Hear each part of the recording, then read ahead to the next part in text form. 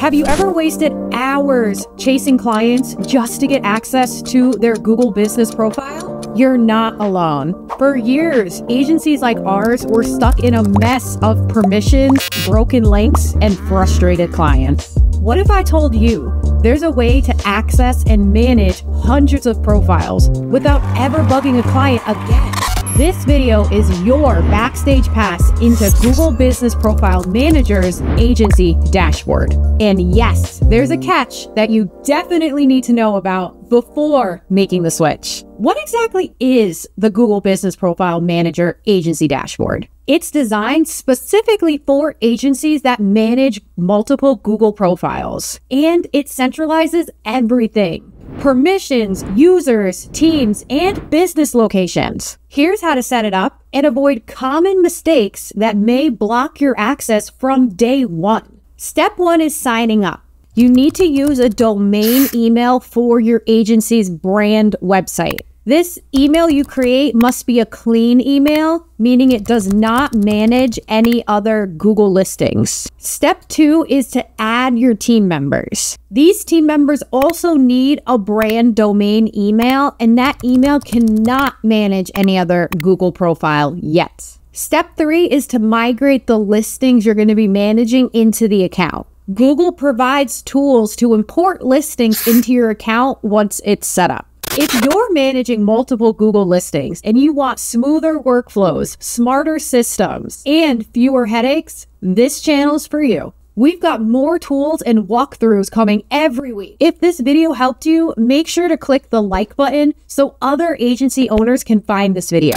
Now, here's where it gets interesting and tricky. There are two main ways to get access to a client's Google business profile using the agency dashboard. The first way is to request manager access. From your dashboard, go to Manage Invitations. Then request access to the business profile as a manager, not an owner. If you request ownership access, that will actually bump the client's email down, which could be a fast way to lose trust with that client. The second way is to have clients add you manually.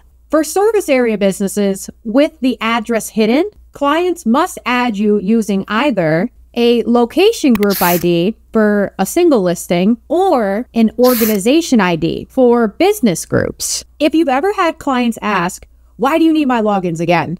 you already know the struggle. Agencies juggling 10, 50, or even 500 listings face chaos without a centralized access. Worse, if a client has a service area business with the address hidden, you can't even find the listing to request access the normal way. That's when the manually add method becomes your best friend.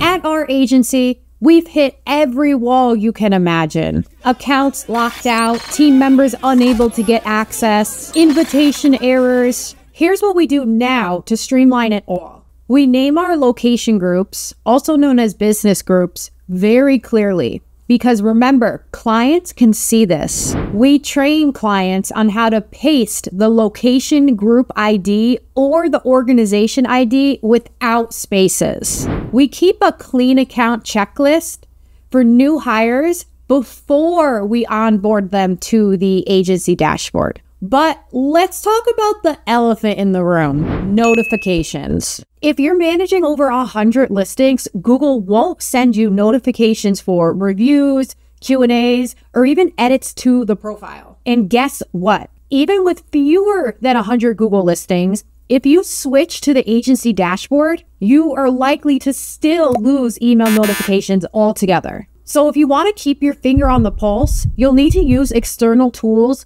or manually check the dashboard regularly for these updates and edits. Old school, but necessary. If you've used the agency dashboard, drop your #1 tip or a horror story in the comments. And if you're still on the fence about switching to the agency dashboard, let me know your biggest hesitation. I'll answer every question I can. So why do we still use it here at our agency? Well, 2 reasons. First, the interface is lightning fast. No more waiting for pages to load. The second reason? You can organize your teams around groups of businesses, which makes scaling so much easier. The agency dashboard isn't perfect, but it's a game changer if you set it up right. Yes, it takes work. Yes, it has quirks, but if you're serious about scaling your agency, this is a vital tool you need in your arsenal. Don't forget to subscribe. We've got deep dive videos coming soon on location group strategy, review monitoring hacks, and local SEO audits you can run in minutes. Thanks for watching, and I'll see you in the next video.